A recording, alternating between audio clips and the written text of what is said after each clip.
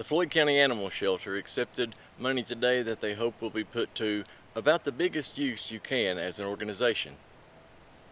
The shelter was given $2,725, proceeds from the recent Sugar Camp Mountain Enduro race along the Sugar Camp trails in Prestonsburg.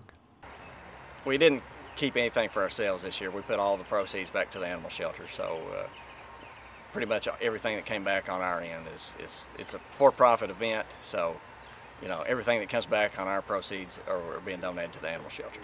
At Audiology Associates of Prestonsburg, you can live your life the way you want and find the freedom of better hearing. With 40 years of being in the hearing care industry, you'll experience patient care that is specific to you with exceptional follow-up care that ensures your hearing and balance needs are being met. Audiology Associates at 1428 North Lake Drive in Prestonsburg.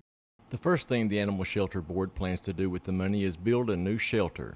First off, you got to pay the bills and all the things like that and care for the animals. But our main goal is to try to get a new shelter. We are fortunate enough that we had the Department of Mines and Minerals come in and done some site work for us and are blacktopping the road.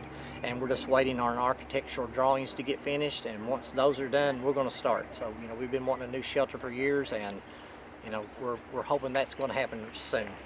The prospect of building a new shelter could not come at a better time, as they are currently at full capacity. Right now we presently have over 40 dogs. I've got a full room of puppies, and we got a full thing of cats. We got like over 40 cats right now.